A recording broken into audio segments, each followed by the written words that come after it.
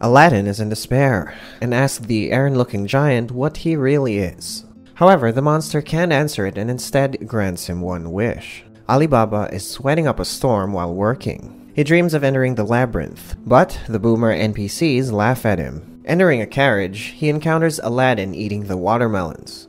Suddenly, Mr. Boodle arrives and sees the commotion. Aladdin jumps on Mr. Boodle and unwittingly insults him for having man boobs. Alibaba gets scolded and will be working for free until everything gets paid. Thank you, Aladdin. In his room at night, Aladdin also eats all of Alibaba's food, with nothing left for him. Alibaba thinks of entering a dungeon. However, Aladdin doesn't know anything but to eat.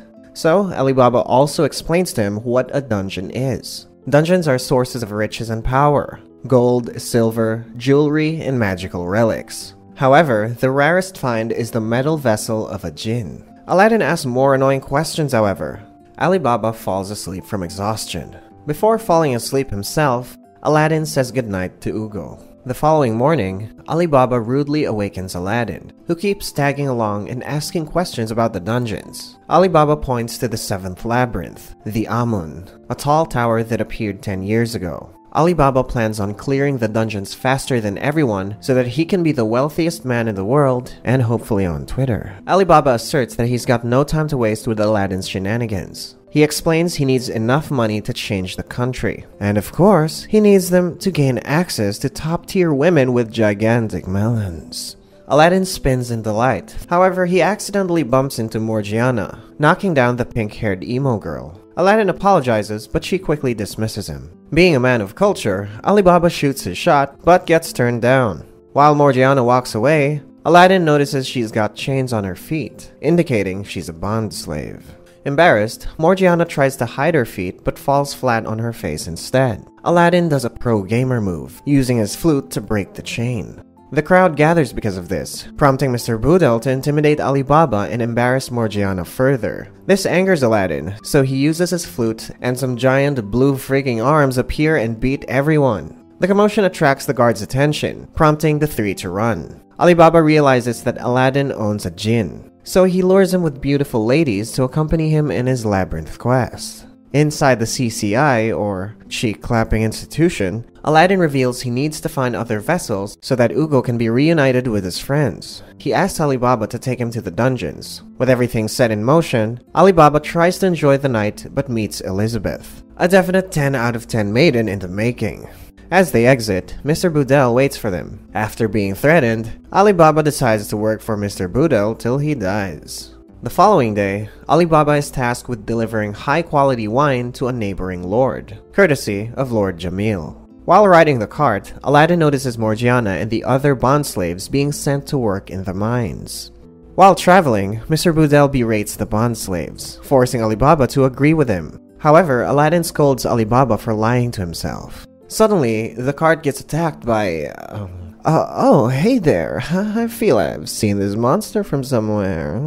The monster wreaks havoc, causing a kid to fall towards the creature's mouth. However, Morgiana saves her, and falls to the creature's mouth anyway. Alibaba fails to save them and feels guilty. While Alibaba is shocked at Morgiana and the kid being digested, Mr. Boodle nags him about carrying the wine back into the cargo. Finally realizing his inner strength, Alibaba smacks the master with a left hook, hurling him towards the barrels. Alibaba decides to jump into the pit, so Aladdin helped him out. He calls Ugo, a headless bodybuilder, who forcefully claps the monster's cheeks. Okay, alright. Alibaba grabs Morgiana but gets thrown inside the flower's mouth. Aladdin springs into action and uses his flying carpet to drop all the barrels of wine into the creature's mouth. Or, whatever that part is. Meanwhile, Lord Jamil watches from afar with a smile on his face. The bondslave kid is reunited with her mother while Morgiana watches from the side. She sees Aladdin and Alibaba floating in the air like a bunch of Saudi Arabian buddy cops. Aladdin reveals his wish, to have a companion. He reaches his hand toward Alibaba and the two officially become friends. Suddenly, Mr. Boodle angrily screams at them. This prompts Aladdin to ask Ugo to clap everyone's cheeks. The two reach the entrance to Anum. Fainting from hunger, Aladdin accidentally pushes Alibaba through, and they fall into the dungeon. Alibaba wakes up in flammable water and quickly runs to save Aladdin. Meanwhile, Lord Jamil enters the dungeon after Aladdin and Alibaba. Inside the dungeon, the two barely escape getting rolled into sushi, all thanks to Ugo's incredible cardio. They land in a strange new area filled with eggs. Aladdin gets attacked by a giant green ant. As Alibaba saves him, numerous green ants appear, surrounding the two buddies. Alibaba uses his small, average-sized knife to destroy the monsters. As you can see, it's not about the size of the blade. It's about how you use it. Suddenly, all the monsters coalesce into the most terrifying monster the two have ever faced. Your mom. The giant monster shoots fire, and the two narrowly escape. Although weakened, Aladdin calls upon Ugo to fight against this beast. Aladdin uses his last resort to Hulk smash the giant antagonist. Now, although they won, Aladdin faints from exhaustion. Alibaba takes Aladdin to a nearby corner and tries to use the flute. He feels terrible because he's constantly being saved. Feeling guilty, Alibaba decides to tell Aladdin that the dungeons can't be cleared by a single person. Suddenly, Alibaba is awakened by the sound of Lord Jamil's footsteps. Morgiana appears out of nowhere, leading Lord Jamil to Aladdin's hiding. Lord Jamil approaches the sleeping Aladdin and bows his head, calling the boy Magi. He takes Aladdin despite Alibaba's protests and orders Goltas to get rid of him. However, Alibaba is swift and manages to pin Goltas with a knife to the throat. Lord Jamil is impressed and decides to prescribe some acupuncture to Goltas, calling him useless. He threatens Alibaba into working for him. Eventually, they reach a fiery hallway with some weird scripture.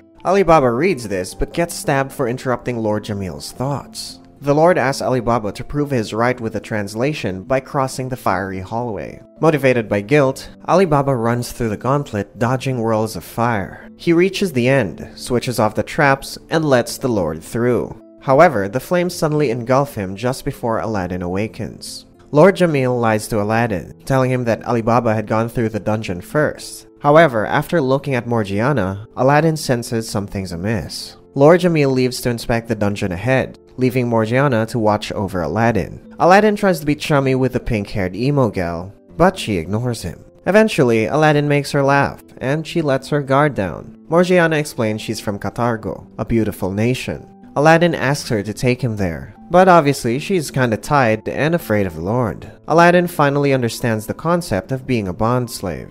Morgiana explains that Alibaba was burned to a crisp, but to everyone's shock, he arrives from a small window. At the same time, Lord Jamil runs and asks for help as they're getting clapped by some random monster in the dungeon. Shocked that Alibaba is still alive, he asks how he didn't get toasted.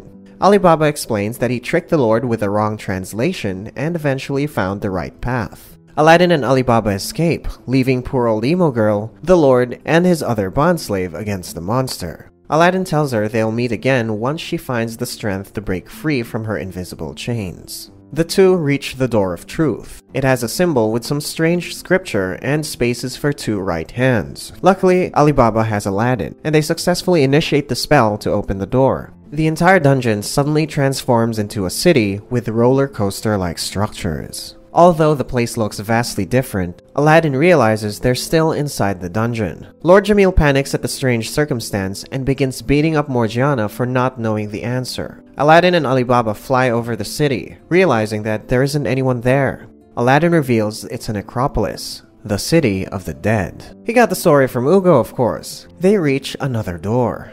Inside, countless swords, armor, and silver are strewn across the room. Suddenly, a bleeding Goltas reaches them and almost flattens the two. Now, instead of, preparing for a fight, Aladdin inspects Goltas and attends to his injuries. Suddenly, Morgiana whoops Aladdin, prompting Alibaba to release his average-sized sword. Lord Jamil corners Alibaba while Morgiana goes back to Aladdin for more cheek clapping. Confident in his sword fighting skills, Lord Jamil launches an attack. However, Alibaba dodges this with a graceful spin, followed by an insult. The frustrated Lord throws a barrage of attacks but can't seem to hit Alibaba. So he eventually gets whooped by him, who reveals he knows the legendary King's stance. He screams for Morgiana's help, who immediately launches an attack on Alibaba. He barely blocks the fearsome kick. Alibaba attempts to get into the good graces of Morgiana, but she just whoops him, hurling him against the bronze stairs. Lord Jamil does a beatdown of Alibaba, kicking him in the ground Thanos style. Finally, he asks Morgiana to kill Alibaba. She picks up his sword and approaches Alibaba.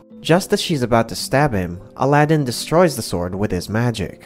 Aladdin casually helps Alibaba up. He asks Lord Jamil nicely for his flute back, but the Lord's acting like a little brat. This prompts Aladdin to call on his magical powers, unleashing a flower's worst nightmare, a flurry of glowing butterflies. Lord Jamil orders the emo girl to kick Aladdin, but she gets pinned against the wall by a magical glowing force. Aladdin calmly approaches Lord Jamil and again asks for his flute back. This time, the Lord complies. Before Aladdin could leave, the Lord reveals he's acting off a prophecy about a boy who'll make him king. Suddenly, a djinn appears and tries to decide who will be king. Ugo appears to meet him. The old djinn introduces himself as Amon and tells Aladdin and Alibaba that the maze has been finished. Amon calls Aladdin the Magi, the one who chooses who'll be the king to lead the country. Aladdin asks who he really is, but before Amon could answer, someone from outside tries to close the portal. Amon opens a portal to the outside world. Before entering, Alibaba and Aladdin ask Morgiana to come with them. She hesitates and wants to stay with Lord Jamil, but Goltaz stops her, telling her she's different from them. Then the Big Oaf breaks Morgiana's chains with his sword. This motivates Morgiana to go with Aladdin and Alibaba. As the maze collapses, the three leave with their riches, and Amon infuses with Alibaba's average-sized sword. With the labyrinth destroyed, Judar leaves. With the adventure over, Alibaba decides to go to Sindria, the country Sinbad founded. However, he must first go to a land called Balbad to sort out some Balbad stuff. Alibaba decides to enlist the help of Aladdin in the adventures ahead. As they return to the world, Morgiana lands outside of the city. Meanwhile, Alibaba remains in the middle of the pit where the labyrinth used to be. The crowd realizes that he's finished the maze, and rejoice that a commoner has accomplished such a feat. Meanwhile, Aladdin lands in an unknown field. Horse riders arrive from the horizon. Subscribe for more videos like this. Turn on notifications and leave a like. It really helps the channel.